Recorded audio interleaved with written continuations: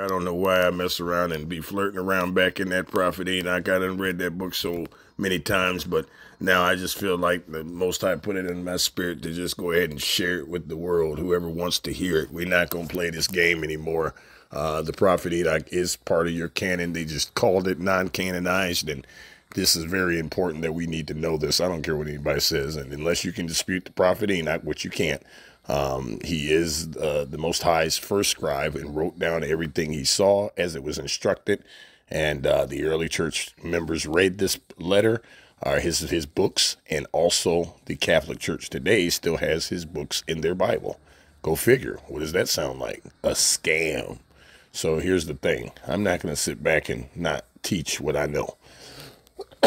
My teaching did not, well, what I've learned did not come from some degree or some seminary telling me something about some Western teaching. My degree comes from the Most High because I sat down and studied to show myself approved, and I read every single book that they possibly took out of every single book that I could possibly read. Not only did I read the 66 books back and front and back, but then I also took out and read the books that they snatched out as well. Don't tell me that no games happen when Jasher is quoted twice in the 66, once as a question and once as a statement. Is this not written in the book of Jasher? This is written in the book of Jasher, and nobody says where is the book of Jasher. Well, I'm sorry. It's plain evidence right there in our face that there's been some scams. Well, I read those books, and so I feel like it is my time to speak, and I'm going to use every platform I have to share it with those that want to hear it. And believe it or not, we have over almost 12,000 subscribers on our YouTube channel. So somebody across the world is hearing what I have to say, and I will not stop. I will keep putting my foot on the pedal every single day and knocking Satan out every chance I can. So here we go. Enoch chapter 100. I'm going to get through this and I'm going to close this video down. Here we go. Excuse me. In those days, the angels shall descend into places of concealment and gather together in one spot all that have assisted in crime. In that day shall Yahuah rise up to execute the great judgment upon all sinners. Here we go. Once again, we're not talking about tribes here, so stop it, stop it, stop it, stop it. The heritage won't save you. We're clearly identifying a person here, which is called a sinner. And you know what a sinner is. A sinner is a person who practices sin and can't stop sinning. Not that you won't sin, but what is your mentality with the sin that you're committing?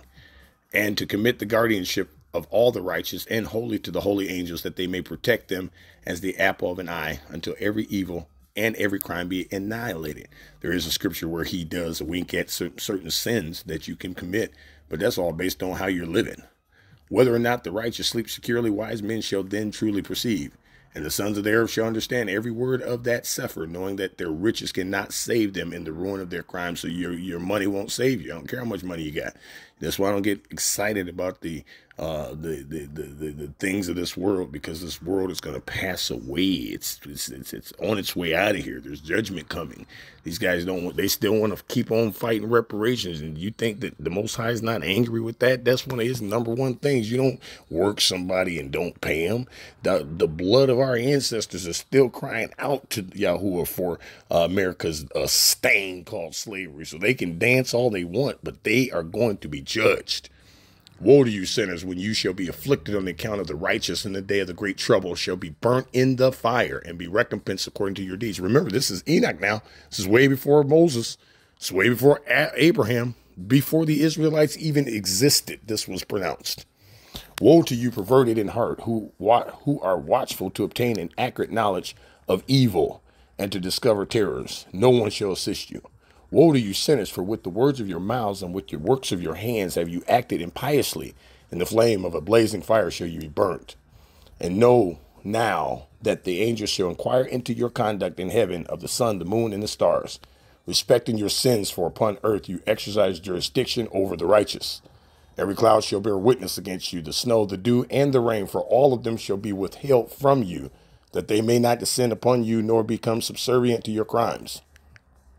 Now then bring gifts of salutation to the rain, that not being withheld, it may descend upon you into the dew, if it has received from you gold and silver. But when the frost, snow, cold, every snowy wind, and every suffering belonging to them fall upon you, In those days, you will be utterly incapable of standing before them. Once again, the prophet Enoch is giving you a picture of the last days. Ding, ding, ding. I hope you're waking up and smelling the coffee beans. Thanks for you. If you did tune in, hey, I really appreciate the support. So please like, share, and comment. Don't forget to subscribe to our YouTube channel. And you can visit us online, www.kns-ministries.org. Listen, be blessed until next time. And I'm telling you, it might be 10 seconds from now. I'm on fire today. And until we get to this next job, listen, I'm just going to let the Most High Yah use me where I need to be used today. And if he got me in Enoch, then this is where we're going to be. Because you guys have to understand, this is scripture. I'm not doing this for your stage. I don't ask for your offering. This is not any of that. So don't understand that this is not, why do you think I take out the time to even do this? I mean, if you think I didn't believe what I'm talking about, you're out of your mind. I just don't need the prestige and the crap that comes with the preachers today, because these guys don't even care about people's souls.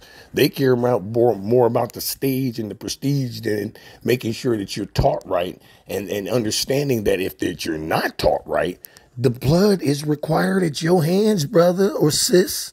So you better make sure you in the room. And then being in the room is not being what your mommy and daddy taught you, especially if you don't spend enough time in the scriptures. I spend hours daily, every day, and still work full time every day in the scripture, every day. And so that's how aggressive you got to get with this to really understand this. And if you don't, you're going to hear all kinds of scams. I can tell you some things I've heard my entire life in church that I can't even believe I even listened to.